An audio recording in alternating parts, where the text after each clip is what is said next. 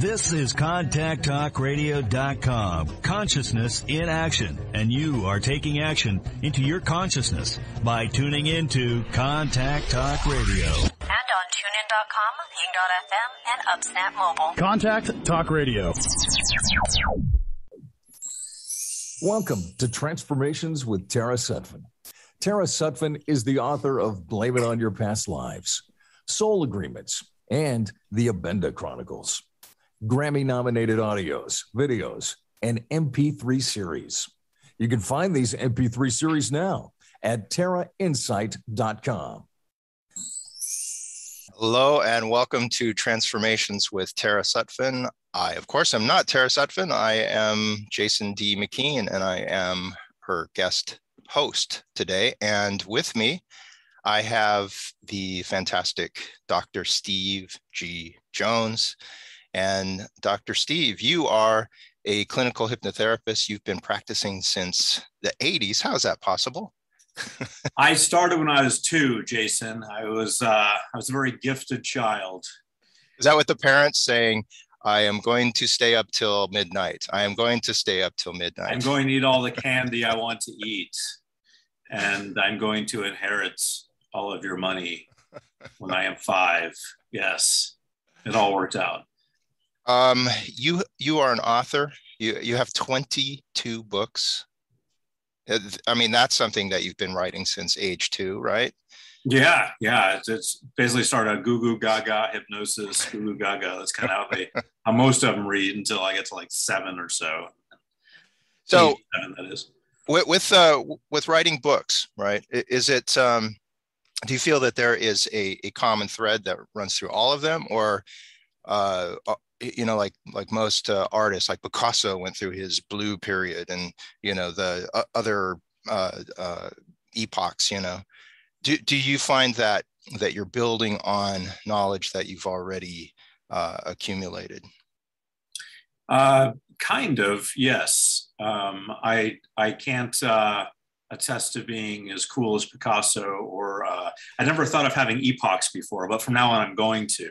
As you get older, right? Yes. As people start uncovering the layers, within you, as far as that. Yeah, there are many epochs to be epochs. discovered. Yeah, I'm pockmarked with epochs. I'm sure. I've just got to discover them. But I think that concerning my answer right now, having not considered that or delved, as you mentioned, which I will be doing. Kind of what happened is I had a lot of material, and I got it all out in a number of books. And so all the material I was kind of building up over the years, a lot of my books are just hypnosis scripts, hypnosis deepenings, things like that. So I had all of this knowledge in my head, and I just slowly over a number of years released it. And then I have released new books since then. The Power of Thin with Frank Mangano, a friend of mine and my business partner, and You Can Attract It, which when the law of attraction started becoming a thing, we used to call it just manifestation. I'm going to manifest this. Then the law of attraction came along in like 2004-ish, somewhere in there. So so we wrote a book called You Can Attract It around that time. And so, yes, Jason, many epochs, too many to name. Many epochs ago. So there is with your writings and all, there's a they pretty much stick to the field of either hypnotherapy or programming, Right. Setting the stage within oneself, right, to be able to manifest that which you desire. I mean, Jason, I'm going to write everything down that you're saying, because your answers are outstanding. Yes, that's exactly what I would have said. Well, as a counselor myself, it's like there are like go-to places, right? Just to boil it down, to simplify it, and to take any of that kind of cosmic essence out of it. All right. Any phraseology that might be, just kind of out there or too specific to a certain practice or tradition or something, but to kind of bring it into just kind of plain speak, right? It's like people, they want what they want, right? It's like, how do I go about getting it? That is true. And yeah, when you boil the essence of everything down that we're doing, that Tara does, that you do, that, I do, it is all about, helping people. And so when you do take out all the jargon that's specific to one train of thought or one discipline, then it's all the same stuff. You're here, you want to be here. Here's how you do it. Yeah. And being able to, with hypnosis, because it is a way of looking to bypass any parts of our conscious mind that might be the parts that self-sabotage, or it's like, we can give ourselves like this. Yeah, I want to be a rock and roll star, but that's crazy. I'm not going to do that. But it's like to like maybe activate a part of oneself where it's like music is a big part of one's life. It doesn't have to be where you make it to the toppermost of the poppermost, but where you're finding fulfillment in activating natural abilities, talents, gifts. You're enjoying life. Yeah, that's really it. I call it the Forrest Gump mentality, or what you're talking about there. Like in the movie Forrest Gump, I know it was fiction, but this guy was. Was it? Oh, sorry, Jason. No, it was real. It was real. I saw the footage. All right, yes, it was real footage. I saw it on the big screen and even on the internet, so it must be real and true. Yes. Sorry, what was I saying? That's blasphemy. So Forrest Gump is true, as we know. And because it's true, we can learn from it. And one of the things we learned from it was this guy was too stupid to know that he couldn't, run across the country and run back, or play ping pong at a professional or Olympic type level, or disassemble a gun and reassemble it faster than anyone in his military group there. So because of being, quote unquote, too stupid to, quote from the movie, to know that he couldn't do these things, he didn't have limitations. So if we could become more like Forrest Gump, who is a real character, then we could have these abilities as well. And that's what hypnosis does. It helps you eliminate what you were talking about, which we call the critical factor, which is that factor that says, I can't be a superstar, musician, or what have you, because of this and that. We have all these reasons that we can't do it. So if we can get rid of those, which we do with hypnosis, then we're more, clear for takeoff. Is it about accessing the subconscious, or, when I'm reading tarot, I'm looking at like the spirit center, these other intelligence centers that one possesses, because it breaks it down into mind, body, spirit, and emotions. And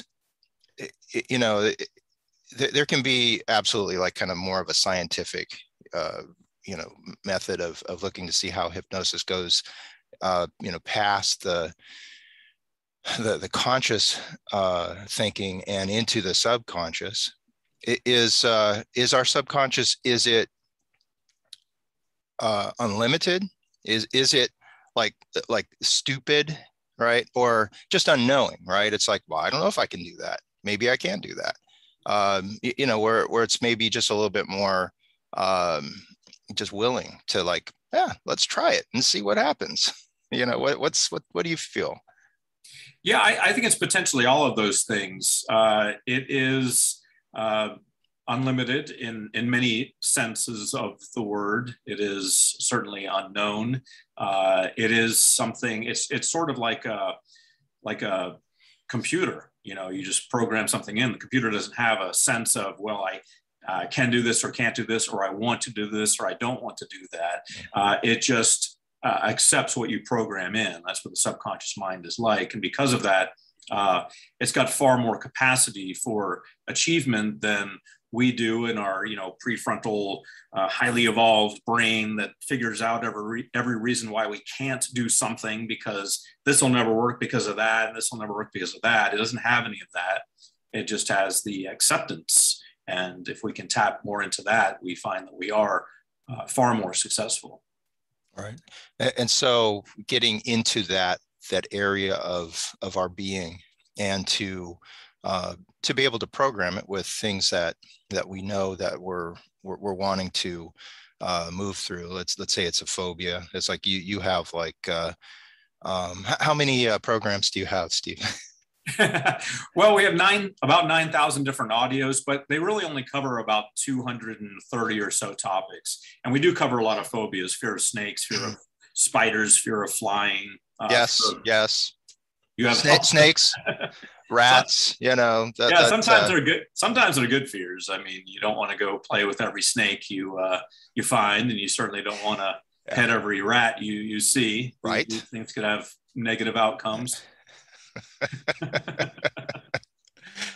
But fear of flying.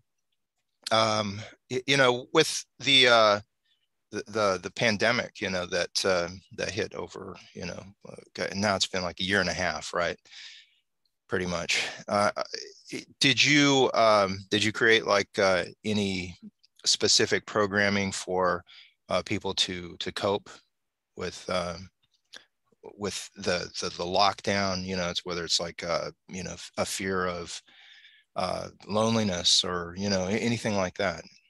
I didn't create any new hypnosis audios during the pandemic. I haven't done any specific pandemic type audios. The reason for that is I didn't think it had longevity. I didn't think we'd be in the pandemic type lockdown forever, but who knows, maybe it's coming back, maybe we will, but I should revisit that. But there was a lot of requests for that.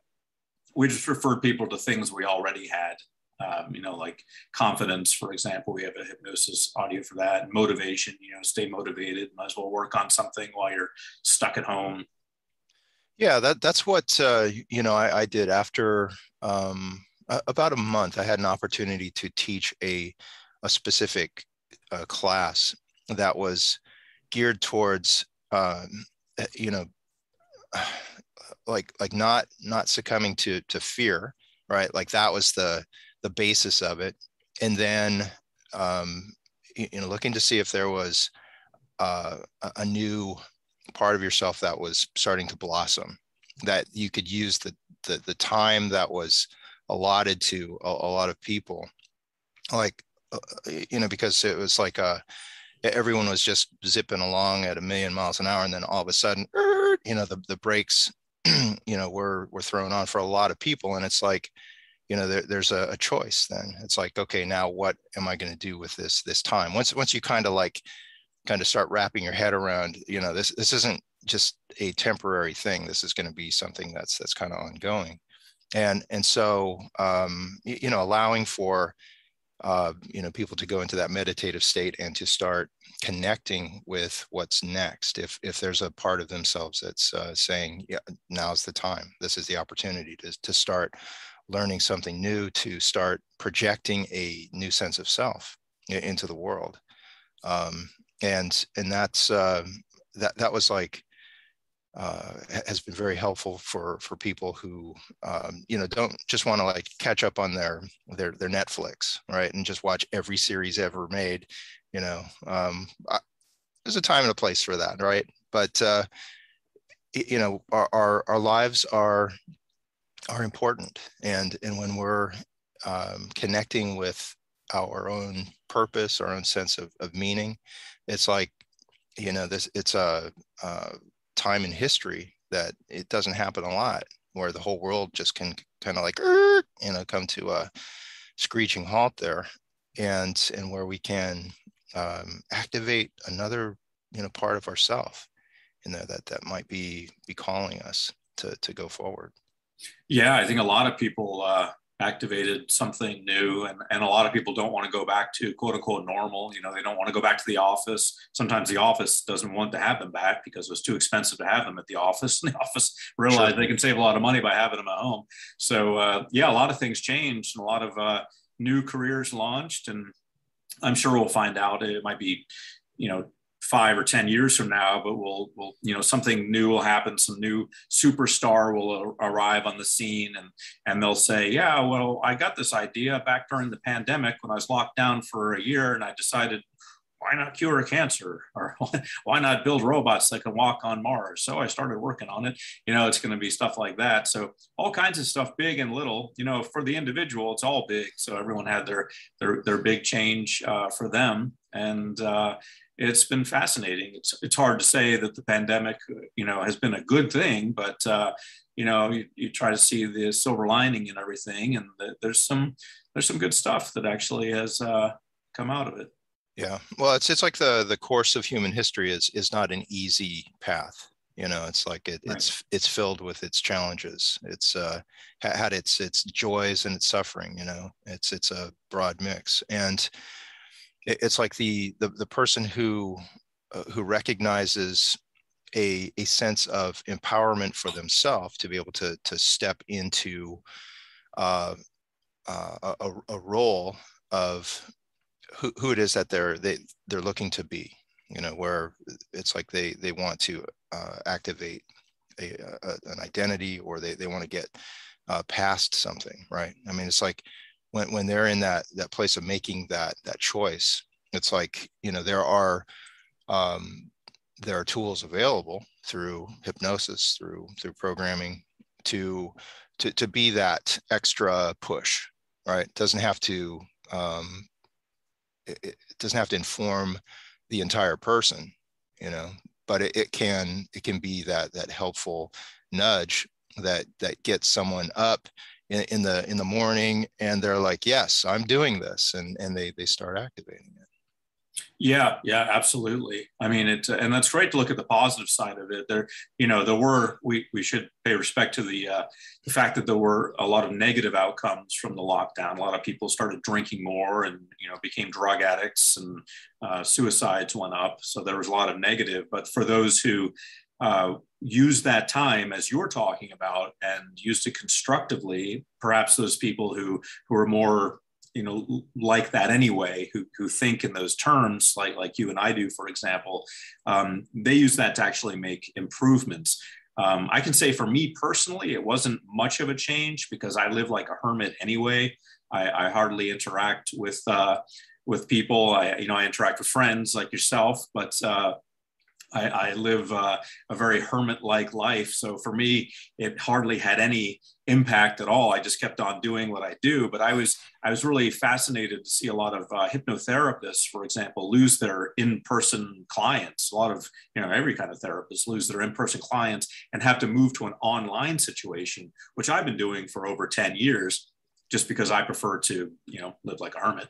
So they started doing it, and I encouraged them to stay that path, even when you can go back to normal. Why don't you stay as a person doing things online? You can reach a whole lot more people that way, first of all, and your life will be more pleasant. But then again, looking at the other side of that, there are people who do seminars, who enjoy being out with the public. They're kind of like performers who feed off of the energy of the people in person, and they don't want to be by themselves. So those folks really suffered, and they can't wait to get back to their seminars. But yeah, we had a mixed bag. But I like the idea that you're looking on the good side here. If you're a hermit, where's your long beard and your like your fingernails out and all that? Or yeah, I got to work on that. You don't have the fingernail thing going on, do you? Yeah, no, not so much. Yeah, I'll let mine go like a week or two, but then they start annoying me a little bit. So I'm not a good hermit in that respect, and I don't think I could get a full beard. I think I got like the goatee. So maybe I could do the goatee. I don't know. Is that hermit like? Does that work? You do what you can. Okay, I'll do. In my mind, I have that. I kind of see I do this, and yeah, I have. You can't. Maybe if I see it. I don't know if you see it, but I see it as I look at myself. I see my hermit essence. I don't feel threatened at all. Your beard is always going to be. It's not a competition. Bigger, and that's okay. Well, I'm okay with that. I'm okay with. We're both evolved enough to be okay with the way reality is. Right. Thank you for bringing that up, Dr. Jones, Dr. Steve G. Jones. What's your website? SteveGJones.com. And on the website, it's like you have all 9,000 programs? Not all 9,000. We made it simpler so we didn't cause any short circuiting in anyone's brain when they look at it. Like, Right. what the heck am I supposed to do? I came here for help. Now I'm more confused than ever. Yeah. We streamlined it. We streamlined Right. it. So at stevegjones.com, you'll find a selection of what I consider the top hits, the things that are most effective. And of course, you and I did a program together. That's right. That's right. We were, it's like a duo, right? It's like you were like voicing suggestions. I was oming right next to you. It was great. It was like summer loving, kind of like a duo of that caliber.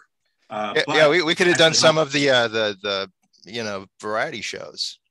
Yeah, we did. No, it wasn't. It was. We're on. What's that? I was trying to think of a show that's no longer on the air. What, like Sonny and Cher? Well, I was thinking of a show that they would be on, like if they went on a variety show. But yeah, I guess Sonny and Cher was a variety show, wasn't it? The Ed Sullivan Show. Yeah, that's what I was trying to think of. The Ed Sullivan Show. Yes, yes. Yeah, something and that's. Next we have the Ohm Brothers. It's like my ohms have been out there for many years, and I've used them with clients. Yeah. Dr. Steve had the brilliant idea of like combining his mastery with the hypnosis and the programming, and with the ohm underneath it, and it's very, very powerful and spiritual too, right? As far as like there's some pretty rockin' spiritual titles. Oh yeah, we covered all the bases. We've got a lot of different topics for people having different challenges, the normal challenges that we all face. Wanting more confidence, more motivation, that kind of thing. But I should say that back when I had my office in Beverly Hills, 90210, the Roxbury Medical Building, I was working with a lot of celebrity clients. I purchased and used with my clients your own recordings, your various ohm recordings, and the clients love them. One thing they'd always say is, can I just get the ohm recording without your voice on it? I apologize for that. That's okay. That's okay. I probably sent countless customers your way. Got to get that annoying voice off of there. But we found a way to combine my voice with your ohm recordings in a more pleasant way that people actually enjoy. And that's what we put together. And that was a real honor to work with you, Jason. Thank you for allowing me that honor. Yeah, no, it's likewise. I'm just pleased as punch, to be able to facilitate like more and more healing in the world too. It's like, something like the ohm. It's not something that is mine. I didn't write it. I can't copyright ohm. That's mine. But to be able to intone it and create a sacred space with it, that's a blessing. And I'm just happy to be a part of that. And it does help a lot of people. And it has for, God, it's like my first one is like 30 years old now. Really? Yeah. Wow. It's older than you. Oh my God. Yeah. I mean, when I was 2 when I started doing hypnosis, and that was a few years ago. So yeah, gosh, I can't 30. That's old. Those right? 30-year-olds. Oh, wow. Life must be over at that point. Jeez. It starts to like, feel thin, I think. Yeah. At 30. So like you were talking about how like during the last year or so, it's like you've already been acclimated to the digital, to the online, and what's happened is that people were forced to accept the online, to if they wanted to go to class, if they wanted to socialize, then it was like, figuring out how to work Zoom and all, or any of the social platforms there, or meeting platforms. And so with that in mind, as far as, do you have any plans for seminars? Do you have anything coming up that is like you're able to engage with others in either a teaching manner where you're teaching hypnotherapy, I know that our producer, Cameron, here at CTR Network, he is like a card carrying member or a certificate. He's got a plaque on his wall that he's graduated from a Dr. Steve G. Jones seminar or so. I have heard about that. There's word on the street. I was hearing before we started, we were talking about that. Yeah. We haven't seen the evidence, but we accept his word because he is a good person. Yes. But we do have certification programs like the one that Cameron took. We have 22 different certification programs. Wait a sec. Is that because 22 is a master number, that you have 22 books? The master builder. So I built 22. Yeah. You have 22 books. You have 22. I was going to stop at 11. That's the number of illumination. But I thought, no, let's go to the master builder. Let's go the whole distance. Now, some people accept 33 as a master number as well. It's debatable in numerology, but I may have to push it. If I leave 22, I'll have to work all the way up to 33. It's a lot of work, just kind of all at once, right? To make that leap. So you have 22 certification programs. Yes. Hypnosis, neurolinguistic programming. We also have numerology.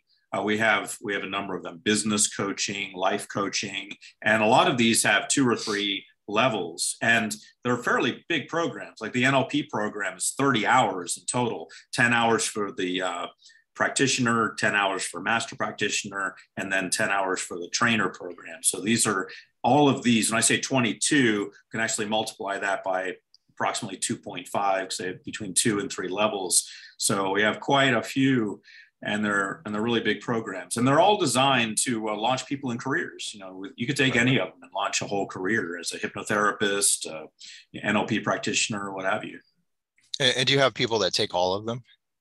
We do. We had a sale recently where we put them all on sale. We have some people who have all of them, and they're wondering where to start. So some people just work their way through them. Some people, as we release new ones, they just sign up and they take that one too. Some people are just lifelong learners like myself. I mean, that's what I would do. I consider myself primarily a hypnotherapist, and then under that umbrella, I also have, I'm trained as a life coach, business coach, NLP practitioner, so I can use those other tools. But my primary tool and my primary preference is hypnotherapy. When you say you're a lifelong learner, do you like to just like take time every day to just study something, or because I'm like kind of on the fence about that for myself, right? As far as I like to dive in and know enough about something and then just like kind of do it. I'm a baptism by fire kind of guy. And there are fields that one doesn't do this, right? Like brain surgery, rocket science. You don't just like, what? I want to fly to the moon. What do I need to know? Get some gasoline and a match and get a tube, a trash can turned upside down. Should be good. Yeah. I may have done that at like 7 or 8. I think not with myself in it, but no, the neighbor. Hey, the neighbor. I'm a rocket scientist. Come here. Right. But with certain things, it's like one has that freedom to learn as they go. Some things you have to just dive into. You have to be in the mix of it, where it's not just a theoretical study, like tarot.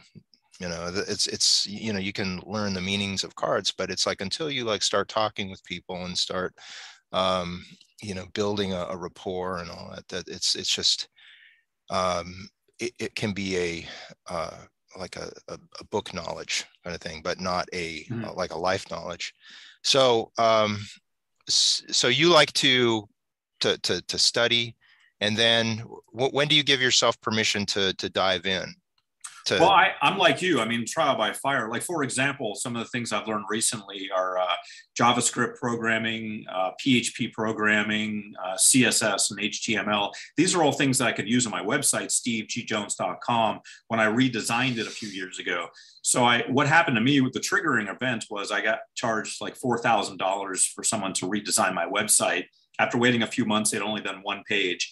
I got so mad I couldn't get my money back from them. They weren't giving it back. So, and they were in another country. So I got so mad that I decided I'm going to learn all this stuff. So I did. So I hired some of the best programmers I could find, which happened to be in Pakistan, by the way, if anyone wants to know where the best programmers are in the world who work at the, a good price. Don't hire an American, hire someone from Pakistan. India is probably second best. And I would just train with them every day. I did this for a few years. And I said, show me all your secrets, show me how to do everything. So I did that with them during the day. And afterwards, I would study the book knowledge. So I was applying it and building my website, building it out, learning how all these things work and making mistakes. So that's what I like to do, rather than just, so there's not a point where I study, and okay, I'm competent enough to do it. I'm doing it as I go and making the mistakes. As you pointed out, can't do that with rocket science or brain surgery, but you can do it with a website. Yeah. It's like, I used to build websites for a company that I worked for when I was an art director and all that. And there would be like hundreds, almost, 1,000 like items and all that. So it's like, one had to like really understand the basics before they started like just building, so they didn't like royally screw up. But with programming and stuff, it's like if you're able to do a little bit, just so that you can, understand the fundamentals, right? And then just keep building on that. And that's a great way of doing it. I was going to ask you, because on your Instagram, right? Like, because I was looking at your page there, you're sitting there with a guitar. Mm. Are you teaching yourself music too? No, I have studied music off and on throughout my life, starting when I was about 12 and I was in summer camp and I had a guitar class as one of the, sleepover summer camp. And every day we'd have guitar class as one of the classes. But so it's been informal. I don't currently own a guitar, but I'm on the verge of getting one. And this conversation is spurring me to go ahead and make that happen. And what I really want to do is start producing music that I think would be helpful to folks. And so I'm going to go back at it, and it's going to be like programming, where I'm going to, at first there's going to be some, maybe some not so melodic tunes coming out, but we'll work on that. Wait a sec. When you say not so melodic tunes, what do you mean by that? Is that by design, or is it? No, that's the trial by fire part. That's where I don't know how to sing very well yet. And I don't really have I think I have what people call a tin ear, where, I don't really hear, like people hear notes, oh, that's a G, or that's an E. I don't really relate to all that. I don't know. I don't know. I can't read music. I mean, I have like 50 albums, but I can't read music. Oh, there you go. You inspired me then. So yeah, if I can do it, you can do it, Steve. All right. I will do it then. I'm on it. Thank you. What I'm like visualizing is you like combining your music, right? Like with your programming, but steer clear from, anything that disrupts a flow. Don't feel like you can just do a soothing, calm voice. You're relaxing somebody, and then you throw in like a guitar lick, because that's just gonna like break that calming, harmonious flow. Let me scratch that off the list here. Thank you for you know what, I am always happy to help. Right. That's just me being of service. No sudden riffs during this relaxing part. Although it's like, once you have that captured audience, it's like, they can like really appreciate your musicianship. It's like, oh my God, that one's so much better than his earlier album. He's improved. Yeah, exactly. There's always room for improvement. Or maybe I can, hypnotize them to think that I'm amazing at guitar or whatever. You will think the next part is absolutely amazing. Like, black, black, black, black. Wow, that was amazing. I've played guitar for many years, and I just got to a certain level, and that's it. There is no more improvement for me. And some of the most successful bands in the world, they stick to, some of them stick to just 3 chords, it seems like. I mean, you don't, maybe like George Thorogood would be an example. There are plenty of examples of musicians that aren't exactly conducting symphonies that are, very successful. Yeah. It's like, I think that, like in all things, one finds their gifts. They find kind of those go-to places where it's like, that's where I'm in the pocket. I'm not a virtuoso, but I can layer music. I know how to take frequencies and balance them out. Where you have your bass guitars, your keyboards, and they're not stepping on each other. They're not all in that same range there. There's a dynamic. And so producing, that kind of thing, that's kind of more my forte than just being the brilliant musician. Okay, I didn't know that you were a producer, so maybe we should talk at some point once I start. Hey, let's just turn this into a meeting, right? Yeah. Get the contract ready. I've got it right here. Yeah, I think that would be good because I'm going to need someone to make me sound good. So right. if you can do that, well, you are the wizard. It's like, do you have a wizard certification program? No, but that's a great idea. Right. Maybe we could do that. That could be another thing we could do together. And it's not just about beard length, right? It's not just, it's like if you have it's the beard length, I think is mental, as we've talked about earlier. Yeah. Right. Yeah. Except in your case, it's also physical. So I'm just trying to compensate for not having a beard. So I'm just saying that, but we all know that having a physical one is better. So, getting back to that question of like the live, conducting like live digital seminars or so, is that part of the training, part of any of the trainings? Do you ever just do like ones with your partners or anything like that? I'll answer that question. I don't know if I'm answering the question you asked, but I'll answer what I think you may be asking, and it'll be informative nonetheless. In, for example, the life coaching business certification, when we teach people on the 3rd level how to train other life coaches, we teach them how to do live trainings, live seminars. I don't think that's exactly what you're asking, but that's some information. I guess, is that through a live seminar that you're actually doing that? Okay, no. We do what we teach our students to do, which is to train one time, make a recording of it, and that's it. So you don't have to keep on training. So we like the model of, you practice, you get everything right, and you train, you film it. It's however many hours, 10 hours, 30 hours, whatever it is, It's done. And it's out there. You don't have to, do it every weekend. God bless the people who like that, the people who like the crowds and all that. Like I said, I'm not one of them. So I teach people to be kind of like me, so you can have the hermit life. Right. I find that I like people in that respect, as far as it might be because I'm a Leo, sun and moon. gotta have the worshipers around you. Yeah. No. It's there's just an energy of it, And when I'm in groups, I like to have a circle, as opposed to the classroom style where everyone is facing you, but where potentially a student who's in the back is looking at the back of the head of those in front of them, rather than that meeting of eye to eye. There's an equalizing type of energy when everyone's in a circle. It's like everyone sees each other, and in that they can see a part of themselves in that. And so I think that there's a certain like energetic connection that's made that is pretty amazing.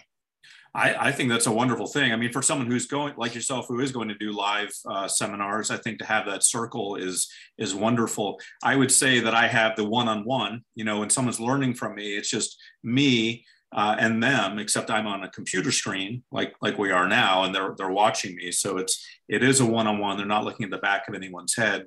Right. But yeah, yours is more geared toward you as a people person. It's not that I dislike people. It's just that I get a little stressed out by large crowds, and I'd rather, not have to do that.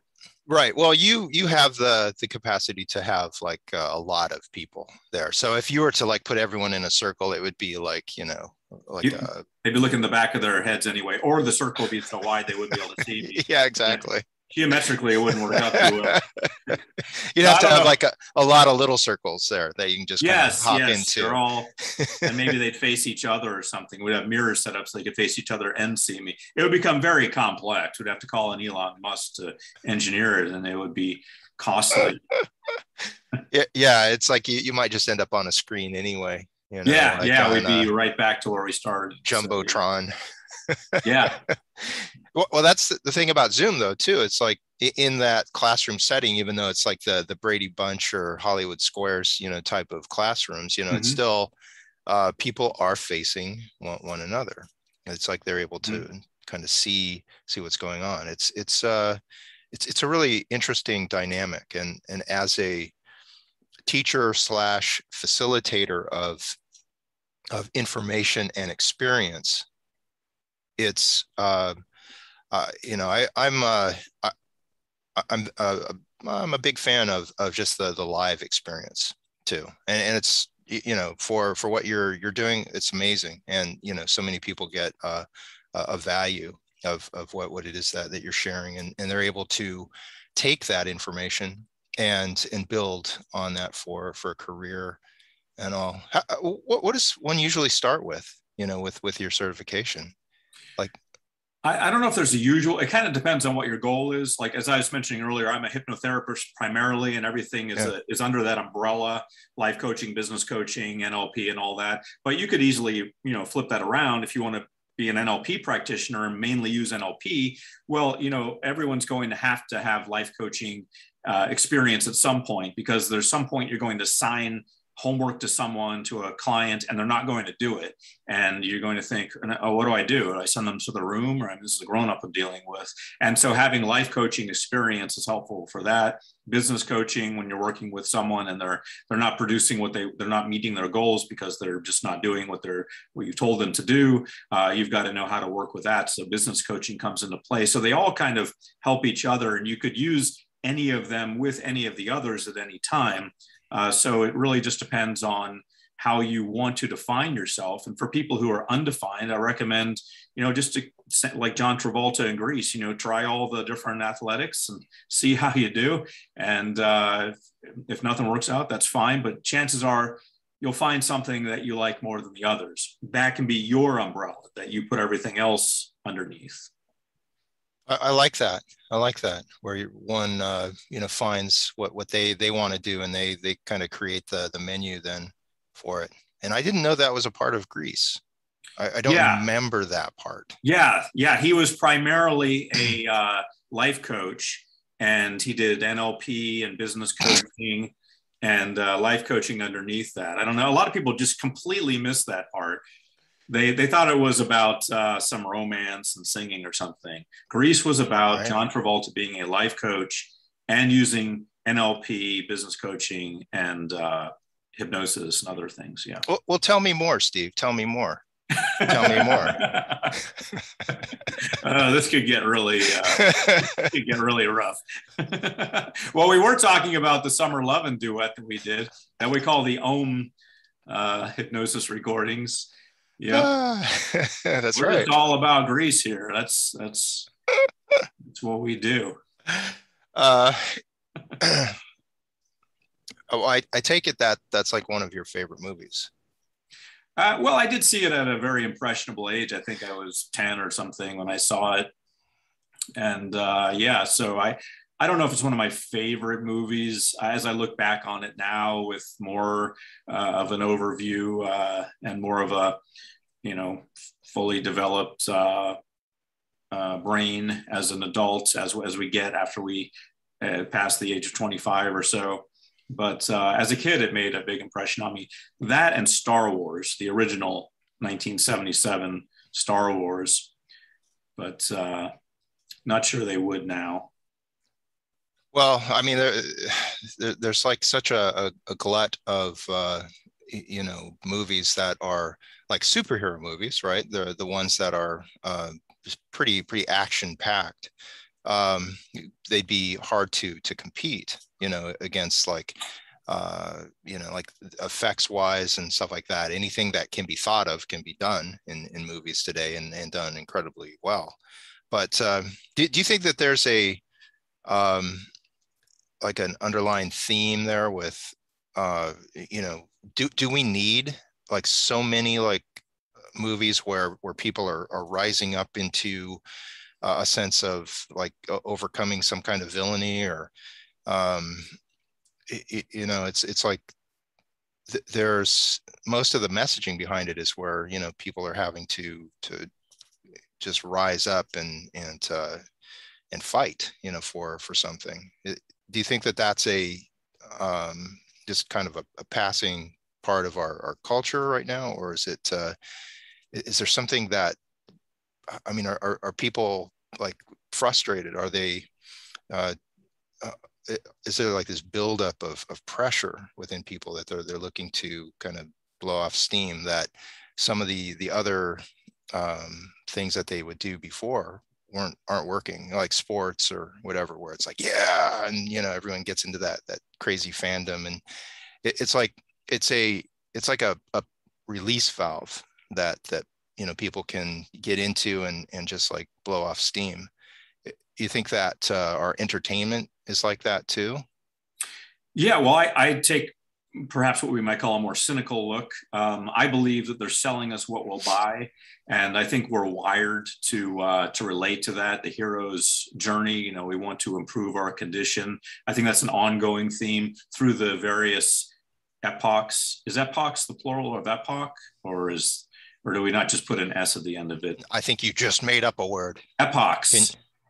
Epochs. Epochs. Yeah, I think it's and sports are the same way. The sports and superhero movies are the same way. Either way, you're sitting on a couch watching somebody else do all the work, thinking that somehow you're accomplishing something.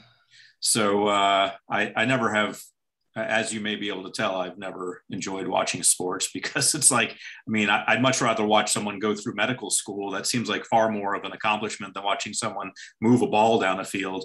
I don't really gain anything from that. Well, either way, I wouldn't gain anything from watching someone else's achievements, but there's an inspiration factor.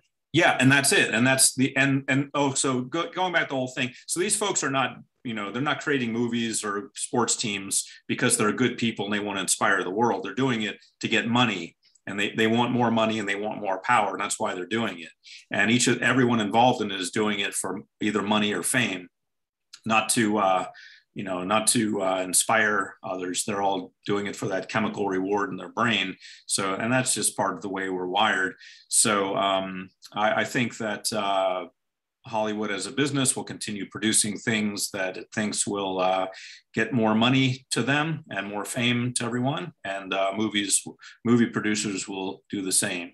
But there is hope. There are music producers like yourself who do want to, that's a different realm. I think when you get into, music now, you want to do something that's more, helpful to the world, and just, this feel good thing and all that.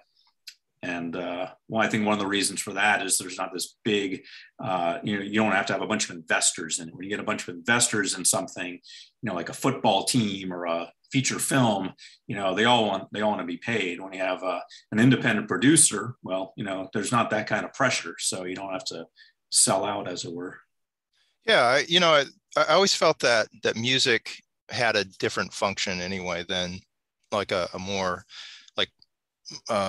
like sensory overloading type of thing, like a film or something where it demands all of your attention. Like watching a movie, a TV show, it demands that you like sit there, you're absorbed, you sit on the couch, right? You like you're in your comfort zone there, and you're watching all this stuff that's transpiring. Where music, is a soundtrack to one's life, and you can be doing other things to that. You can be doing carpentry, you can be crafting, you can be painting, and have music as that background that's an inspiration, or it's helping kind of set the emotional mood or so. And I think that it has a different place in inspiring us and all to get into our own natural abilities, our own gifts, and so I take a less like cynical approach towards music, certainly not just because I like it and have been able to create it, but it's not so absorbing. In you don't have to just sit there and listen to it. You can do stuff. You can drive. You can hike. You can do anything you want to it. I agree with that. My cynicism is reserved for the big money things like the sports teams and feature films, but we do get a little bit into that in music, because you have this pop music that's produced, and the idea is these guys with a bunch of money get together and they say, who can we find? Okay, that person. What do people want to? Let's take a survey, find out what people want to hear. Or they want to hear stuff about this. Well, let's produce it. How cheaply can we do it? Let's get it done. Let's get it out there through our distribution channels. So there is some cynicism that I do reserve for pop music that's produced just to make money. But the type of music that you're producing, the type of music that I'm interested, I'm not cynical about that at all, because that is, I think, as close to from the heart as one can get in their art creation. Yeah, well, I look forward to hearing what it is that you're creating and all. So I do too. Well, that's one of my challenges. I've got to find my voice. I've got to find out, I know I have things to say, but I've got to kind of streamline that into a musical presentation. So yeah, you may hear some things you like, Steve, I'm not saying it's bad, but maybe you want to do this, so I'll look forward to some feedback early on and all throughout. Awesome. Maybe, use your hypnosis script as your lyrics.